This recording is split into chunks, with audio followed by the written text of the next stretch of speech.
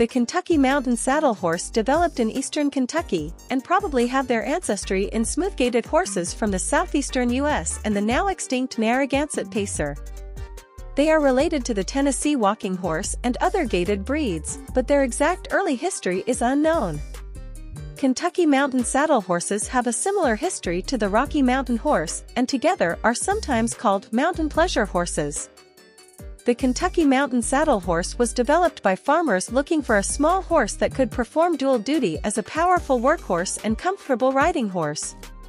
They were used for long travel over rough terrain, and were developed to have gentle temperaments so that they could be handled by young members of the farm families. Overview. Breed origin.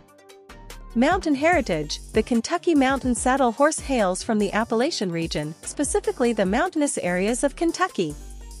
It was developed by local horsemen for its utility in both work and pleasure riding. Characteristics. Build and conformation.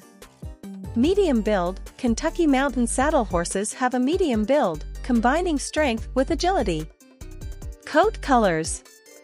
Various colors. Kentucky Mountain Saddle Horses come in various colors, including solid and spotted coats. Common colors include bay, chestnut, black, and roan. Unique qualities. Ambling gaits. The breed is known for its natural ambling gaits, such as the single foot and rack, which provide a smooth and comfortable ride. Sure-footedness. Adapted to mountainous terrain, they are sure-footed and capable of navigating challenging landscapes. Conclusion.